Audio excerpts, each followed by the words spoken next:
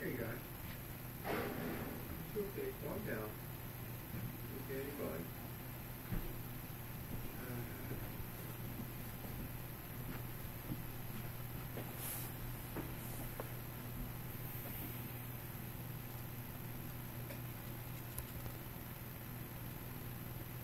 Okay, this is lesson 2 in chaos, fractals, and dynamics. And I need to point out an obvious mistake that I made last time. I said that Bob Devaney published his little book sometime in the earlier mid-70s, I think, which is, of course, absurd. He published it in 1989. It wouldn't have come out in the 70s because the coining of the term fractal and the discovery of the Mandelbrot set wasn't done by Mandelbrot until mid to late 1970s or so. And we'll get into that more later on.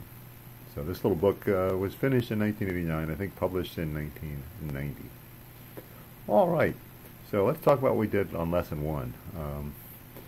We tried values of the parameter c from 2 down to 0.25. Remember, we're iterating on x squared plus c, and always use the seed value of 0. And we discovered that between 0.25 and 2, but not including 0.25, that the continued iterations gave larger and larger values.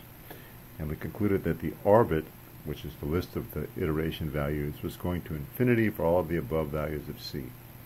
Another way we're going to say this is that the orbit escaped. Okay, and then we said, you know, if any orbit exceeds a value of 2, then it's safe to say the orbit escaped. So now we're going to say that for our c between 0.25 and infinity, but not including 0.25, with a seed value of 0, the orbit of x squared plus c diverges or it escapes. We'll use those terms pretty much interchangeably. But when we concluded the first lesson, we tried c equals 0.25, and we did 1,000 iterations, and it didn't escape. It seemed to be settling down, eventually convergent to a value that's around, looked like it was around 0.5, a little less. In fact, this is the case. The orbit is asymptotically approaching 0.5. We'll prove that later on. Right now, another way we're going to say this is that the orbit of c equals 0.25 is attracted to a fixed point, and that fixed point is 0.5.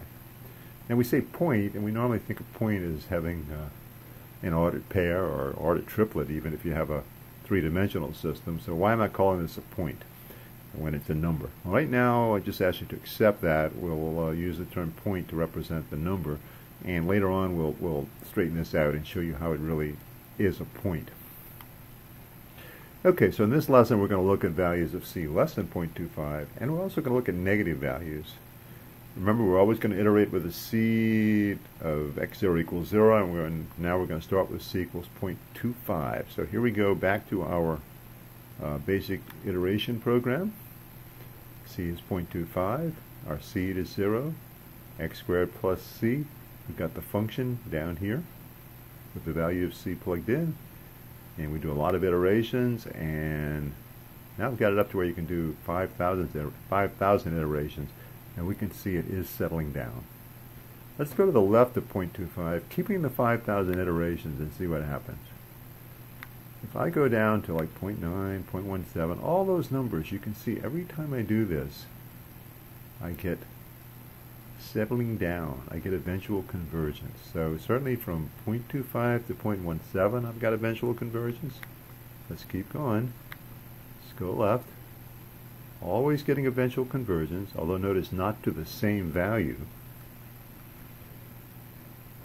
And eventually, when I get down to 0, something pretty cool happens, but not surprising. It's 0 everywhere, so it's not just eventual convergence, it converges immediately, which makes sense. If you have x squared plus 0, that's just x squared. If you plug in 0, you're going to get 0 over and over and over again. So, if we speak of all those that we did before as being eventually convergent, this is immediately convergent. This is a true one cycle, we're going to call it. Whereas all those others were eventual one cycles, eventually settling down, approaching asymptotically some number. Now let's keep going to the left. Let's see how far we can go before something new and interesting happens. There's 0. Still. All of these are 1 cycles. We might expect something to happen at negative 0.25 since something happened at 0.25, so let's watch that closely. Nah, still 1 cycle. This is not very interesting. We keep moving.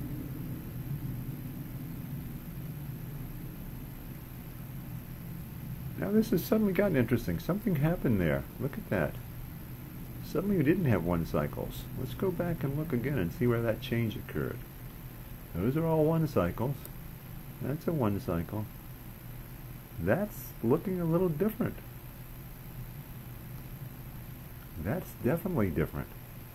So, it looks like something happened at negative 0.75, and that is going to be a point where instead of a 1 cycle, it settles down to oscillating between 2 numbers, or a better way to put it, eventually oscillating between 2 numbers. It's asymptotically approaching 2 numbers. It looks like in this case, one of them is pretty darn close to negative 0.4, and the other one is pretty darn close to negative 0.6. Okay, so we have there, instead of a 1 cycle, a 2 cycle. And the changeover occurs at negative 0.75. Negative 0.75 takes a long time to settle down, so it's not obvious, but it is an eventual 2 cycle. So now we've got an eventual 2 cycle at negative 0.75 and to the left. Okay, let's keep going. All of those look like 2 cycles. Notice we're just looking at the last 4 numbers that are coming up, and they do seem to be oscillating. I would expect something interesting to happen at negative 1. These are all 2 cycles, all 2 cycles. And something interesting does happen at negative 1. Just like at 0, instead of it being an eventual convergence, it's an immediate convergence.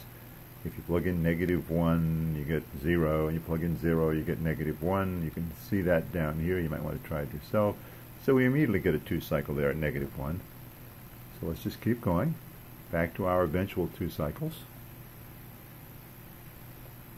And when we hit negative 1.24, we've still got an eventual 2 cycles. See the 0.2 approximately there, the negative 1.2, the 0.2, the negative 1.2. Now let's go to negative 1.25. Okay, I got the negative 1.2, 0.201, 0.212. That looks like it's still a 2 cycle. But look at this.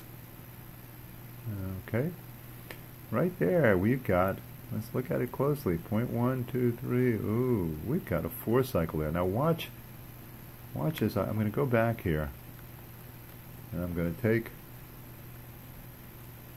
and I'm going to just gradually increase the ends. I want you to pick one of those numbers. Take the 0.289 at the top.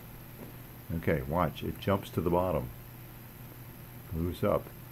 Okay, that's an indication that I have a true 4 cycle. Okay, now it's the last number on my list, now it's the second to last, now it's the third to last, now it's the fourth to last, now it's the last again. So I've got a definite 2 cycle there, negative 1.26. Negative 1.25, not obvious. I'm sorry, a definite 4 cycle there.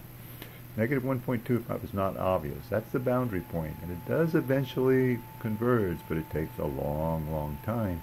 In order to see that, we're going to have to look at it graphically to get a better feel. So we'll do that a little later. Okay, so let's see what we've learned so far today. We iterated with a seed of x0 equals 0, always doing that. Starting with c is 0.25.